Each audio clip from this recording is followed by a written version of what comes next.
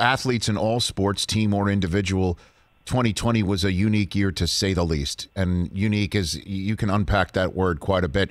I would have to sit here and say, again, individual, team sports, any athlete in 2020, I'd put you in the top 5 of journey, wild, also I would say potentially anxiety. What did you learn from 2020? You said about growing as a person. Your 2020 campaign that did end up, obviously, with you signing with a new team. What did you learn about yourself, Bubba Wallace? That there's no such thing as pressure anymore. When you have the weight of the world on your shoulders, and you have basically all the eyes in the world watching you, go through all those things, and to still be able to come out and produce really good race results for our team at the time, it just shows.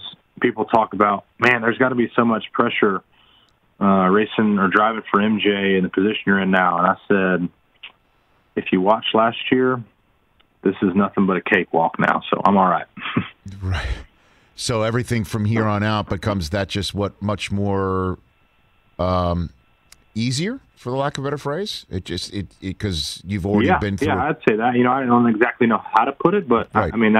That's the easiest way to put it.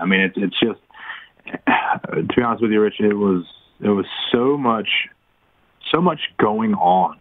Like sometimes I didn't even, focus on getting sleep because I was just doing so much. I was just being pulled in so many different directions. Or, I would, sit here and live with my girlfriend and, forget to say hey to her just because there was so much that had your mind elsewhere. And it was just like, wow. So to be able to navigate through that, and people ask what one of my strengths is, and I say compartmentalizing things, being able to focus on one thing. If I have 10 things on the schedule, somehow, and I have a race at the end of that schedule, somehow my mind is still ready to go and to be able to produce a result for the race. So like compartmentalizing things and not letting things get built up too much. I've crashed. I've had that crashing moment where things have gotten too much, but for the most part, it's been on the positive side. And where do you stand on the subject of mixing real world stuff and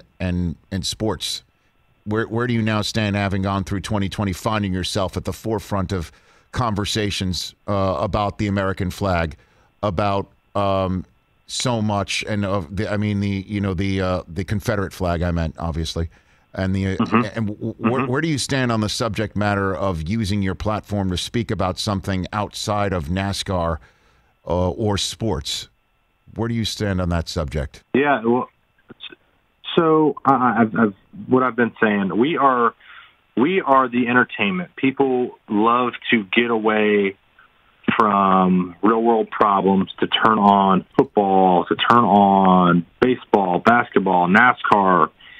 And they're like, yes, I don't have to deal with whatever problems I have going on for the next 3 to 4 hours. I get to watch my favorite athletes perform.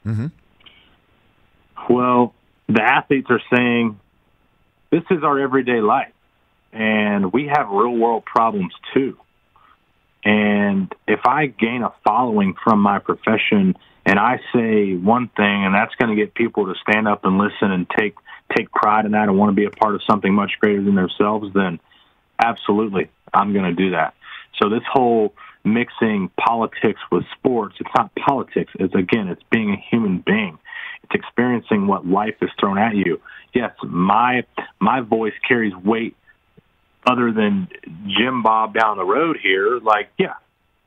That's how society is. I believe that we are all the same. We put on our pants the same way. We bleed the same way. We cry the same way. But just because I'm an athlete and I drive cars and I'm on television on Sundays means I am already automatically greater than anybody else that's around me, which I don't believe that. I believe no matter what I do, what I say, it's the same as if somebody else said it.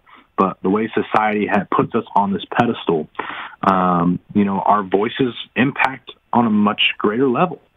And I've had to find my way of overstepping boundaries throughout my year and knowing, like, oh, okay, this is totally different from thinking that I'm just Bubba Wallace, the guy who just happens to be a race car driver on the weekends. No, I'm the race car driver every day of the week. And so using my platform to create, good for all of us, I'll continue to do that till I can't do it anymore.